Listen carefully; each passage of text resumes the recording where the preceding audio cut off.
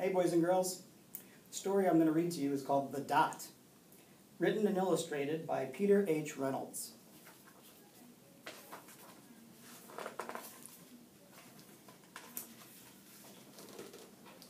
Art class was over, but Vashti sat glued to her chair.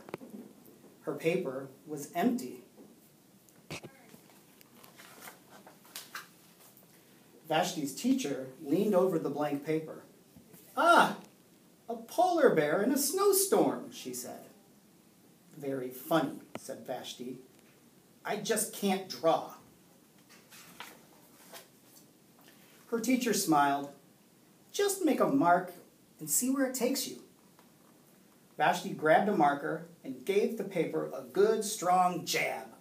"There!" Her teacher picked up the paper and studied it carefully. She pushed the paper toward Vashti and quietly said, "Now sign it." Vashti thought for a moment. "Well, maybe I can't draw, but I can sign my name." The next week, when Vashti walked into art class, she was surprised to see what was hanging above her teacher's desk.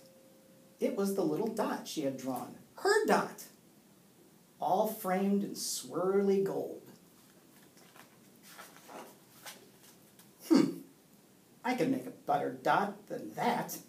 She opened her never-before-used set of watercolors and set to work. Vashti painted and painted, a red dot, a purple dot, a yellow dot, a blue dot.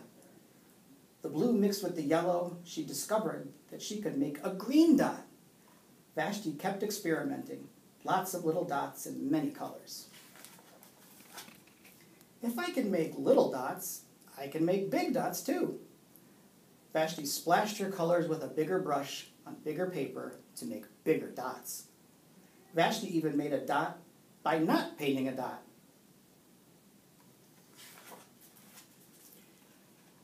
At the school art show a few weeks later, Vashti's many dots made quite a splash. Vashti noticed a little boy gazing up at her.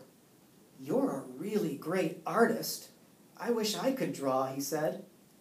"I bet you can," said Vashti. "Me? Not me.